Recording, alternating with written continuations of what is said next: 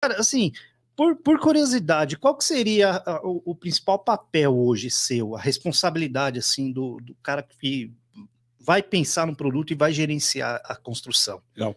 Eu diria que o principal papel hoje de um gerente de produto, ele ser um elo entre negócios, usuário e tecnologia, né?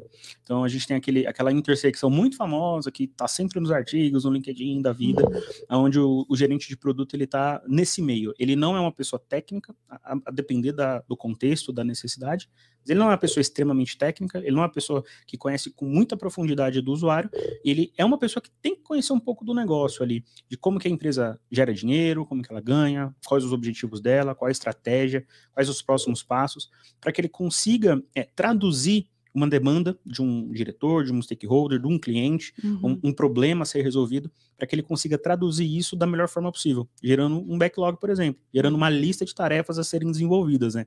Porque o que acontece muitas vezes, uma ideia, ela não vale nada se ela não for executada, né? Ela simplesmente é só uma ideia. É só uma ideia. Então, como que a gente consegue dar vida, né? Tangibilizar essa ideia?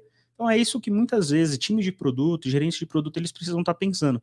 Mas o que a gente vê, principalmente nesse movimento, né, que está acontecendo, demissões em startups, falta de dinheiro ali de investidores, é como que a gente consegue dar vida a uma ideia, colocar uma ideia, tirar do papel, colocar uma ideia na rua para o cliente, mas para que esse usuário ele pague, para que essa ideia executada ela gere dinheiro para a empresa.